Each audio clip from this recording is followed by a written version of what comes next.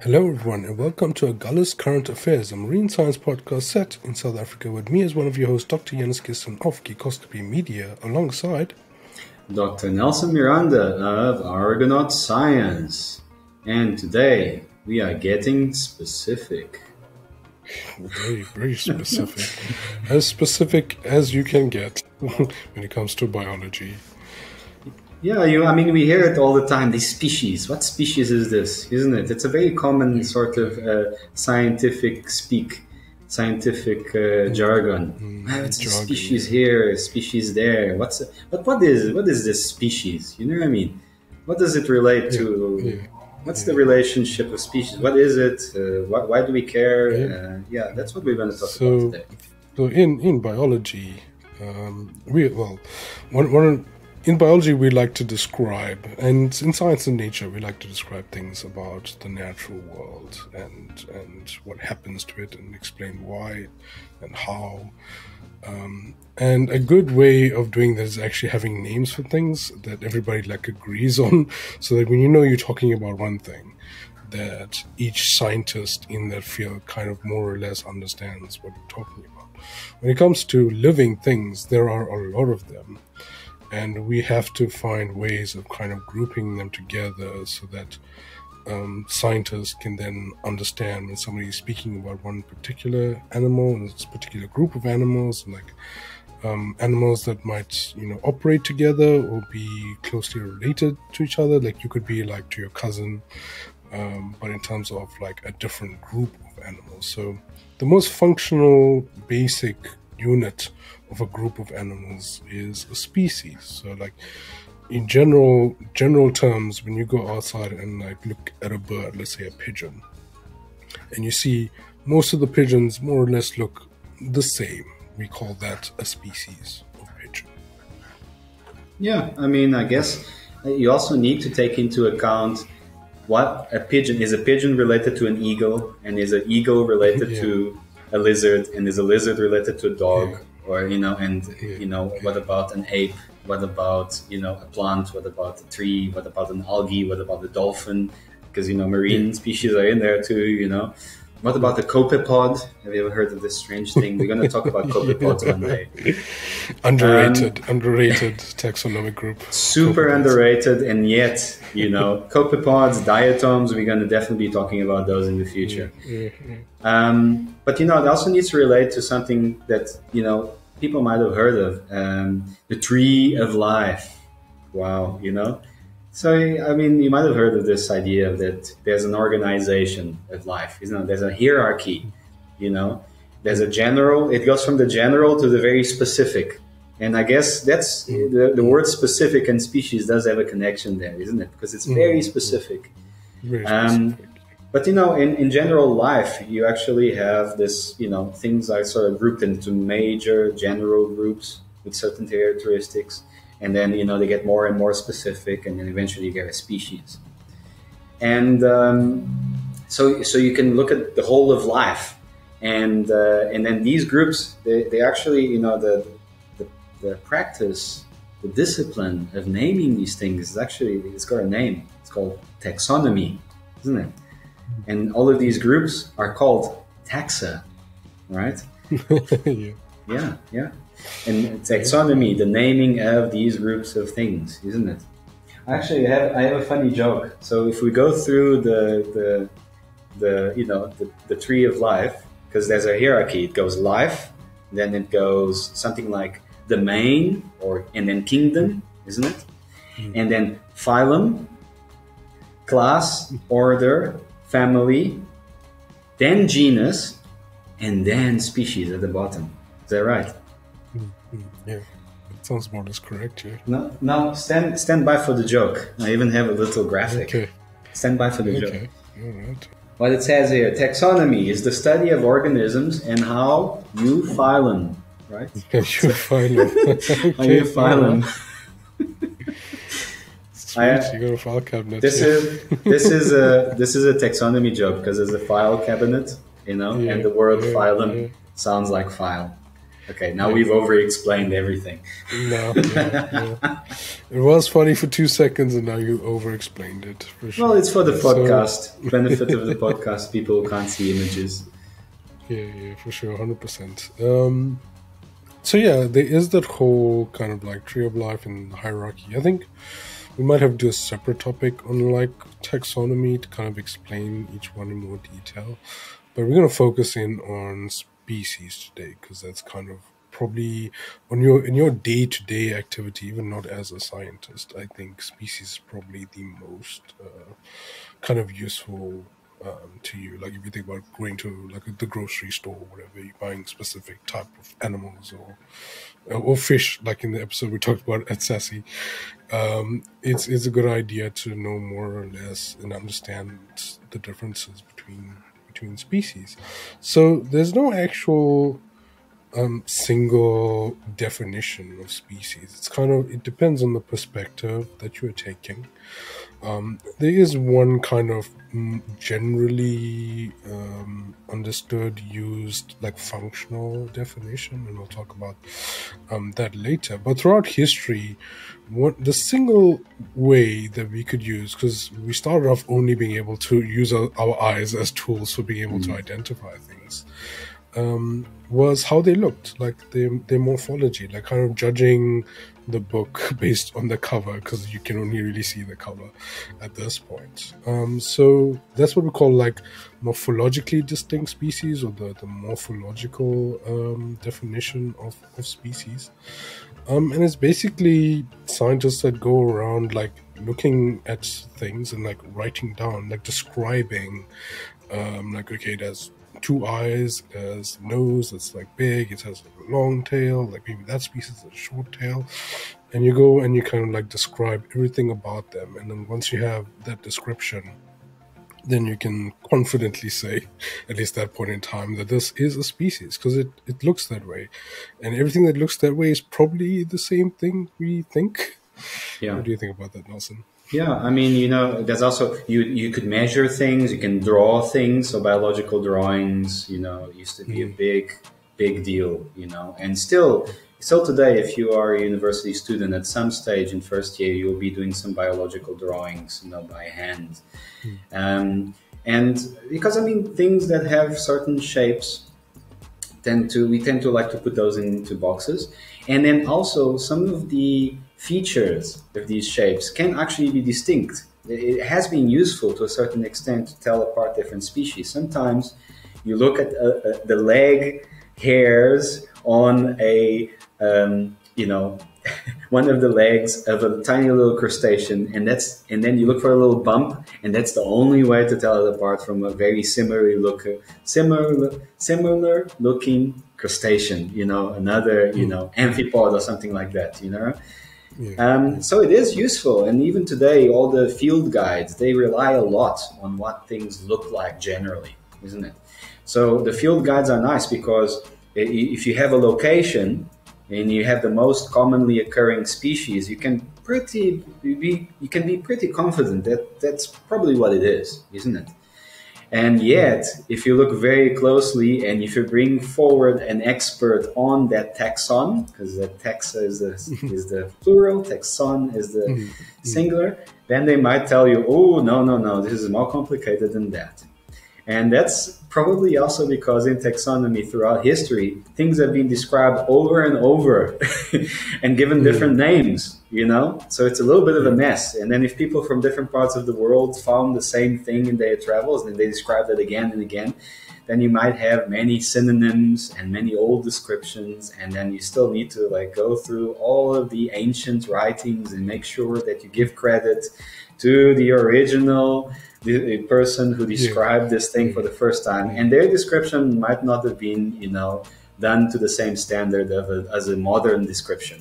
Because today we still measure things. We take photographs now. There was no such thing as a camera, in 1000 BC. Yeah. For sure, 100%. And that's why sometimes if you see a species name, there'll be like in brackets, like somebody's name next to it. It's usually like a surname. And that's because that is the person that probably described it first, or that's the kind of generally accepted description for that species. So when you're talking about that name, you can go back and reference that person and then find, that name and what it means. But like you said, like if you go ask a taxonomist this certain species, he says, wait, hang on, you actually got two species here, and then you'll be looking weird and be like, but they look the same. How can you tell that they're different? And he has other kind of perspective that you don't have. It might be related to other things, but we call that type of species a cryptic species because it looks the same. They might be looking very similar, but they actually inhabit two different groups or two different species or two different taxa, like you said earlier. So that's what we call a cryptic species, and that's why we also need to use other methods of describing the species and what might contribute to them being a certain group. One of the other easier ways that doesn't take like expensive machinery and time and money is looking at their ecology. Because if you have species that might look the same, but they might be very different because they are in maybe different parts of the world or different ecological niches, like maybe one's like in a lake, whereas the others in the ocean. And those are very, even though it's water, those are very different environments. So actually having ecologically distinct species based on like where they are, where you find them, their particular role in the environment, whether like they feed on different things. Like if you look at like a panda bear and a polar bear, like one just looks like a colored in like polar bear maybe, right? But one eats probably any meat that will come across, including you, and the other is only chomping on bamboo like the whole day. He's a specialist. Yeah, he's a very special kind of bear.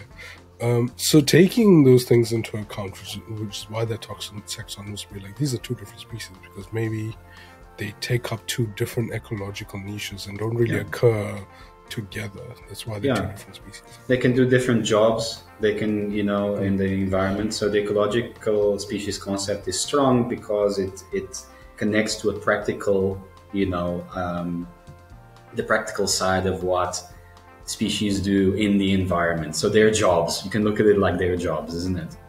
And another thing is that some of these organisms are so small. These animals, these living things are so small that sometimes the different places where you find them, they can be actually very close together, but so different. So we call those microcosm. Cosm is like the space of the universe. But, when you look at the scale, that happens a lot in the ocean, actually, even though the ocean is very connected, but you still see big differences, sometimes within centimeters, and then you have things that adapt, even though they might have been perhaps the same species in the past, by virtue of them being in these different microcosms, they may actually adapt.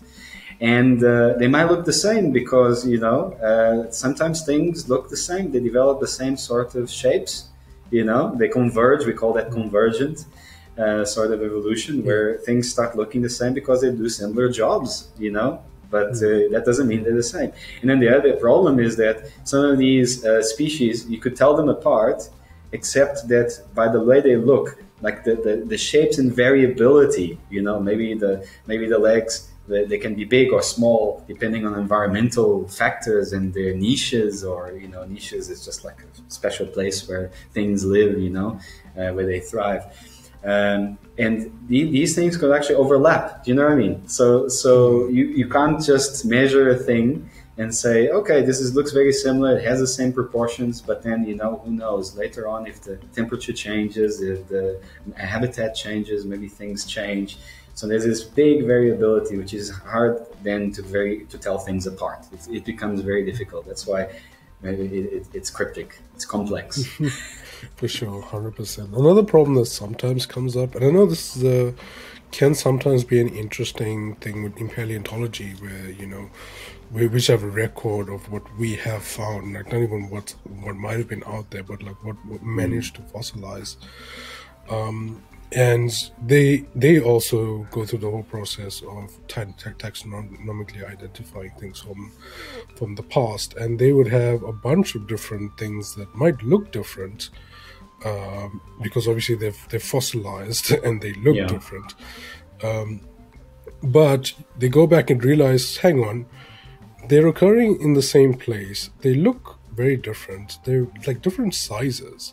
What if this is the same animal, but it's a different Yeah. stage of their life? It Like could be it's different. Exactly. yeah, That happens very often, man. That actually happens very often, where you think, "Oh, this is completely new species." Meanwhile, it's the baby. it's the baby. Yeah, it's like the edgy teenager that just wanted to like look different. Yeah, yeah. It's Spiky yeah, hair and just different exactly colors. yeah, for sure. So that's also a problem when it comes to like naming things, especially like if either you just don't have the right perspective or you don't have enough information. You might think that two larvae are like two different species, or like one is like totally separate. Meanwhile, it's just the baby of a bigger Yeah. thing. Um, And I think it's cool that you mentioned, working with animals or organisms or plants or things that are no longer around anymore. They're fossilized. They're long gone. They're extinct. We have when we talk about species, we can talk about extinction as well, which is when you cannot find that kind of organism anymore. It's completely gone. And then you still have to work with it. You still have to understand, because you may uncover information that helps you to understand what exists today by looking at what used to exist. And we get a lot of insight, and it's definitely easier to get a sense for the environment, because information about the environment also gets trapped in sediments and rocks and things like that. So having an ecological information is possible even with things that are no longer around. Yeah, because things are changing all the time. Like species are evolving.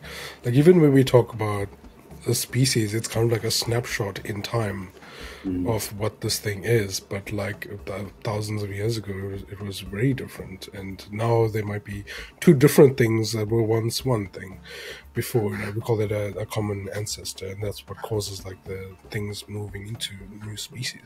But talking about common ancestor, one of the things that on a biological level that we also kind of use to identify a species is whether they can actually breed with each other. Because in general, a species will only be able to breed with another one of its kind, right?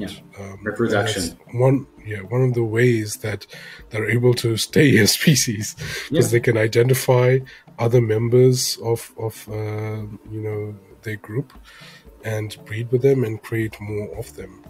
Yeah, so that's what we call the biological definition of species, and probably for a long time was our most accurate definition of how to define a species in the most functional way, I suppose, in biology. Like I said, until we got bigger and better equipment and had more ideas. Also, it doesn't apply for everything. Like we just mentioned, if you're studying things that are not alive anymore, how will you know? You'll get very lucky if they fossilize whilst they're busy breeding. And even so, you still can't be sure, because not only do those organisms need to breed with each other and create an offspring, but that offspring must be able to also breathe, isn't it? Yeah. Otherwise, it obviously, it needs to also be able to reproduce. Otherwise, no go. It doesn't count. That's what we call hybrids, isn't it? When you have two different species and they are able to actually produce an offspring together, but that offspring is now unable to reproduce, right? And then I mean, the biological species concept it can be very useful, but again, it doesn't cover all of life, because some things don't reproduce sexually, some things reproduce asexually, and already that's going to become like a problem. There's whole lineages of organisms that are asexual reproduction organisms, and that is a lot more common than we think.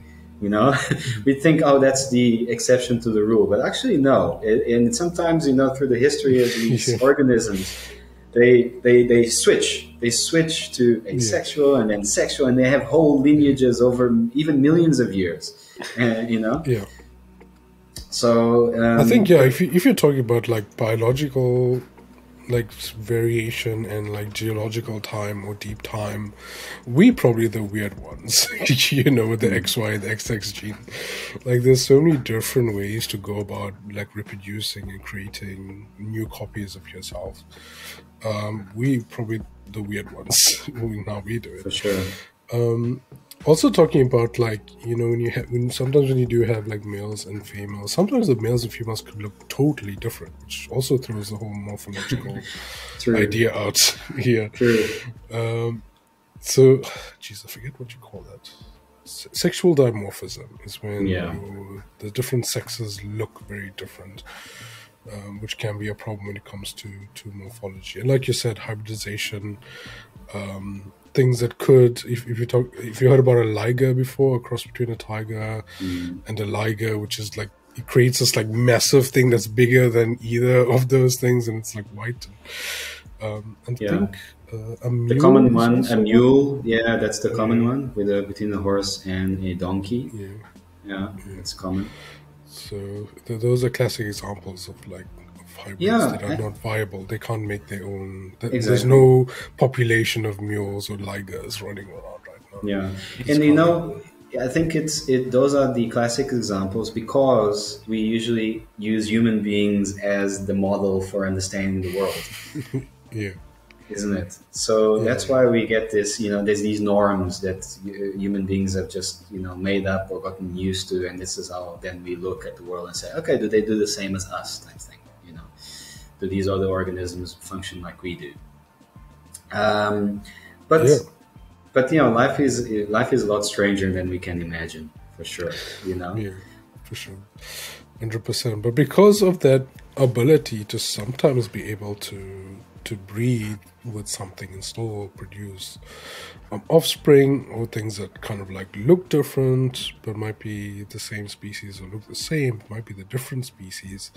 This is where now modern technology comes in and kind of like, okay, we need to look on a much finer scale of how we can actually figure out and be able to, you know, as scientists draw the line in the sand of what potentially a species might be. And the best way that we can do it, even though it's also probably fallible and not 100%, and there's always sometimes has to be, like you said earlier, somebody has to make a decision, you know, one way or the other. But right now, the best tool that we have is genetics. So actually, like, isolating the DNA, finding a sequence that kind of explains that certain grouping, and then comparing the sequences or their code of life, or the barcode as we talked about in another episode, and compare that between each other and see how similar that code to what makes them is on that fundamental level. Yeah, absolutely. We actually have a couple of episodes and podcasts about this, one on DNA and one on the barcode of life. You know, with this way of measuring and understanding the fundamental code that codes for life itself, it is very helpful. But there's so much life, you know, that we still need to gather our data set and collect more and more information because, you know, now we're talking about something called like gene pools, right? So DNA makes up genes, and then you have a whole pool of genes. And now we can look at it as species as different pools, right? With different sets of information. And does that information then travel between pools, right? And what makes a pool, right? And we still need to make calls on that, and we still need to gather more information to inform that. What is the gap? At which point, how much different does the code need to be where we can say, okay, that's a different species? And how much different does it need to be for it to be a different subspecies? Because, you know, sometimes things are so closely related, you know, that we actually even divide it further. We go from species to subspecies. But certainly, look, genetic barcoding has helped a lot because there are things that actually look exactly the same, right? They morphologically, you can't tell the difference, but they are different species. They don't mate with each other. There's no interchange of genes between the pools, and sometimes it's because they just evolved to look the same. They have actually not a common ancestor, which is another thing that DNA can inform, which is its phylogeny. So the history of the lineages of the families of these organisms, and everything's kind of like related in this big tree of life. So now we've come full circle to that beautiful, symmetry, what we were talking about in the beginning of our podcast. For sure, 100%. So it's, and also like we can talk about, like we started also off saying about like the phylogeny. I mean the morphology, right? Which is kind of looking at something and based on their characteristics, kind of identifying them. Genetics is kind of like the same, just on a very micro level, because like the code that you're seeing is technically morphology. It's a physical thing that makes up what they are. It's coding for those things, but on a fundamental level, it is also something that you can look at and then base your identification based on how that kind of like looks, even though it's a genetic code. I think it's also interesting to mention how like elegant the term like gene pool is, because it combines so many aspects. Like I said, like it is the coding, which is also morphology, but it also in that gene pool, all of the genes are kind of like being transferred between each other, and how they do that by sexual reproduction. So that includes that definition within there.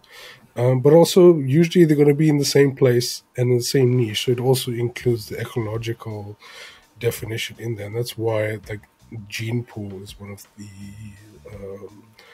more modern and the more practical ways now that we useful concept. Use. For sure. But I mean, you still need to do all the work. You still need to do the morphology, go through the whole process. You start from the top usually, and like go all the way down. You do it all. The best is to do it all, because why? Because we still need to relate to older work. You know what I mean? We need to bring in the history of previous descriptions, and so we basically need to redo some of the basic work that naturalists and scientists have been doing over centuries ago. And then you bring all of that in, ideally, to try and inform and to try and coalesce into like, an agreeable and sensible sort of bit of information about a certain organism, which, as you said in the beginning, all of this can help for us to, at least be a lot more confident that we are talking about the same organism, and therefore what we learn about it can be, organized very nicely and say, we've learned, we know what we're talking about, it's this organism. And here's our proof with all the different tools at our disposal. Yeah, for sure. So I think we pretty much covered most of the fundamental ideas of what a species. And I think while we're at it, we also talked about like a history of taxonomy, kind of like offhand, which is also nice. Two birds, one stone. It's nice. It's nice. We need more taxonomists. And I was talking to a friend recently, and if taxonomy was medicine, if it was medicine, right? Then we also need more para-taxonomists, Like, you have doctors and medics, and then you have paramedics, right? Paramedic, yeah. We need a paramedic. Sure. That's like, really important. We need a lot of paramedics so that we preserve life, isn't it? If there's a life or death situation. And I think the same is true for taxonomy. Yes, we need the specialists. We need those doctors and those, taxon experts that are the taxonomists. But we also, I think, need a lot of para-taxonomists, Yeah, para-taxonomists. Yeah, so, I think it's a really cool concept. Yeah, I think that is interesting. Somebody who's, you can pull in an emergency, like, what is the name of this thing? Let me call it. It's like first aid, and we could all learn a little bit of first aid, but we could first learn nomenclature. That's First nomenclature. Stay tuned for the next, iteration of courses and training, because it is part of what you learn, like when you do citizen science. If you use iNaturalist, or if you do a project through the barcode of life, which you can do at the school level, with teachers and scientists, you will essentially be learning these basic skills, like first aid skills. So parataxonomy, why not? Sure, 100%. I think it's a good spot to end the podcast on. If you want to find out more about stuff like this, future episodes that we'll talk about, I think we're going to tackle biodiversity at some point, because this kind of like leads into that. Once you know what species are, then you have to like kind of fit them together with other species, which is kind of like the next step along a biologist's like biology career, at least learning about biology and especially ecology. You can find us, as we'll be posting things, at Agulhas Current on Twitter, at Agulhas Current Affairs on Facebook and other places. You can find me at Geekoscopy, geekoscopy.com, or on Twitter at Geekoscopy. What about you, Nelson? And you can find me at Argonaut Science on the internet. Argonaut is that octopus, of course. Or just find me, Nelson the scientist. Nelsapod. At Nelsapod. The accounts that he doesn't use on Twitter. Yeah, for sure. I'm very shy. Thanks for listening, and cheers. Cheers. Yes, snail biologist. Snail biologist, yes.